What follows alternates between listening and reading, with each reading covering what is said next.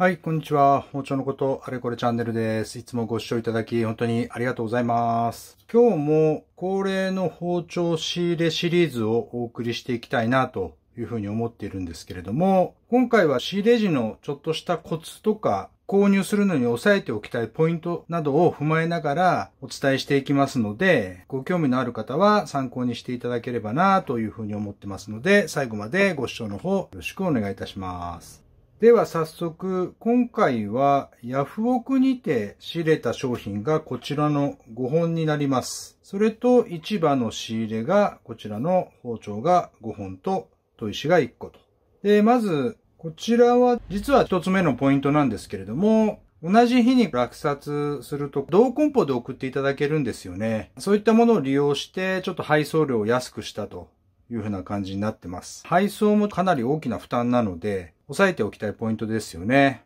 で、790円ずつぐらいだったのが、2つでお送りいただいて1000円ちょっとだったので、500円ぐらい緩和されたっていう感じでしたかね。で、こちらの包丁が、京都の有継の、ちょっと見えにくいですかね。純日本工有継と書いてるんですけれども、ふぐ引きですね。実は、到着後に綺麗に耐水ペーパーで磨いているので、だいぶ綺麗になってるかなと思うんですけれども、本来はもうちょっと汚れた状態で落札金額が 15,606 円でした。こういった鋼の本焼き包丁は近年なかなか作れる方も少なくなっていまして、価格も結構上昇傾向ですね。名のある鍛冶職人の作品なんかは中古市場でも定価以上で取引されたりする場合もあるので、程度やブランドにもよりますけれども、中古品の価値も落ちにくい傾向があるんですよね。なので私も本焼き包丁はよく買うんですけれども、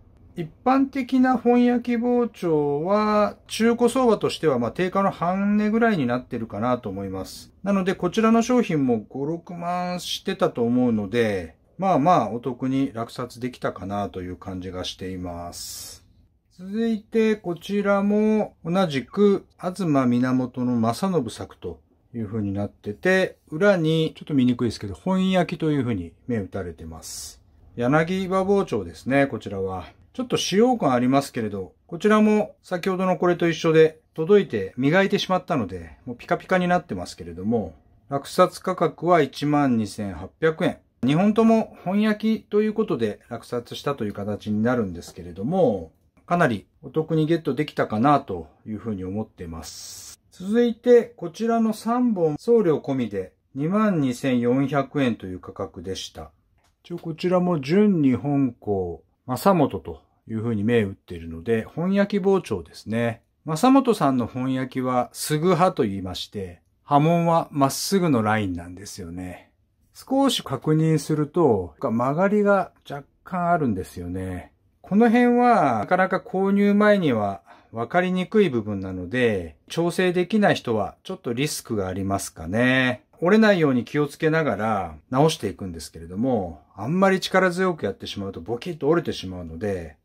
ちょっと余談なんですけれども、先日私もこの包丁を折ってしまいました。かなり切れるように研いだ後なので、ちょっとドキッとしましたけれども、こういうことがあるので、曲がりを直す際は気をつけていただければなと思います。あと、購入時に曲がりもそうなんですけれども、小さな刃こぼれというのは、ちょっと写真では確認しにくいところなので、その辺は考慮に入れる分、安くなっていると考えた方がいいのかもしれませんね。なので、メンテナンスできない方は研ぎの追加が必要になったりするので注意が必要かなと思います。その辺もヤフオクでの購入のポイントになるかなという感じです。この霞の包丁も先ほどの本焼きよりは安価になりますけれども、それでも新品定価で4、5万ほどはするので、なかなかいい包丁ですよね。で、最後に有継さん。柳包丁です。これは気になる刃こぼれないんですけれども、刃先が一度欠けて少し修正したのかなという感じなので、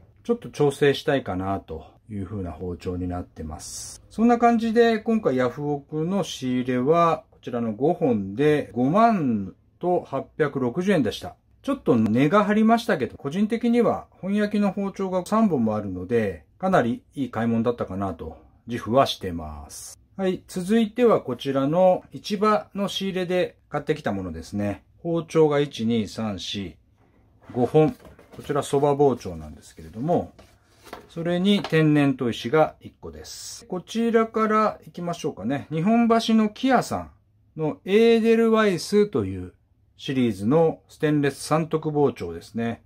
刃渡りは16センチ。こちらでも定価2350円ぐらいしますね。ハンドルがちょっとオリジナルな感じになってて握りやすくて、ステンレス系では代表作みたいになっている包丁ですね。続いて、こちらもちょっとサビサビで見にくいですけれども、同じく木屋さんの伊豆月という人気のシリーズですね。出刃包丁、刃渡り 13.5 センチ。こちらも税込みで 26,400 円の商品です。ここは水牛の絵になっていますね。本職から家庭用まで幅広く品揃えする刃物店さんなので、ご興味ある方はぜひいろんなものが売ってるので、一生もんの買い物ということであれば、木屋さんはおすすめかなと思います。続いて、こちらは東京の上野と浅草にあるんですかね。菊末というブランドの刃渡り18センチ。牛刀ですね。日本鋼と書いてます。創業90年ぐらいなので、すごく古い刃物店さんですね。ちょっと錆びやすい鋼を使っている包丁なので、使用後のメンテナンスができる方向けの商品になってますけれども、価格もどうですかね、1万円しないぐらいだと思うので、すごくリーズナブルで切れる包丁ということであればおすすめかなと思います。それと、こちらが関市にある貝印という万能包丁、家庭用ですね。貝印の商品もいろいろとブランドがあって、家庭用で求めやすい商品がラインナップされているブランドになりますので、お気になる方は一度使ってみてはいかがかなと思います。で、最後に、これがちょっとお宝だったのかなというふうに思ってるんですけれども、大阪の堺にある青木刃物製作所さんっていうところのブランドの堺隆之というブランドの包丁ですね。面切り包丁になってます。で、本焼きというふうに書いてますね、これもね。面切りの 5.8 ということなので、おそらく刃渡りが8寸の24センチで、こちらの縦が5寸の15センチというような面切り包丁になってます。定価はわかんないんですけれども、本焼きのそば切り24センチ、おそらく7、8万はするんじゃないですかね、買うと。だいぶお得に私は買ったかなというふうに思って、今回のお宝だと思っています。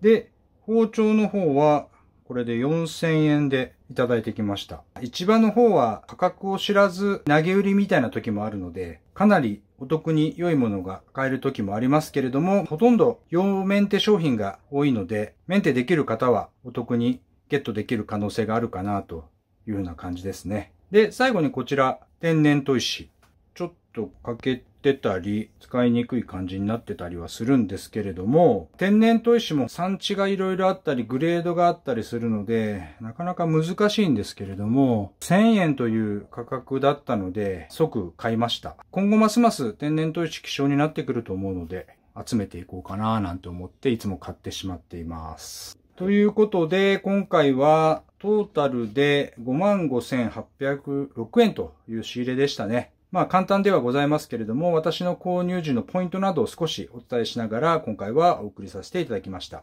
ご自分でメンテナンスできる方は、良いものを安く購入できるチャンスかなというふうに思ってますので、ご興味ある方は、ぜひ一度、ヤフオクなんかでもトライしてみてはいかがかなと思います。ということで、今回の動画は終了とさせていただきます。その他、私のチャンネルでは包丁にまつわる情報をいろいろと配信させていただいておりますので、ぜひそちらも見ていただけるとありがたく思います。また何かご質問等あればお気軽にコメント欄にお問い合わせください。いつも最後までご視聴いただき、本当にありがとうございます。それではまた次回の動画でお会いしましょう。さよなら。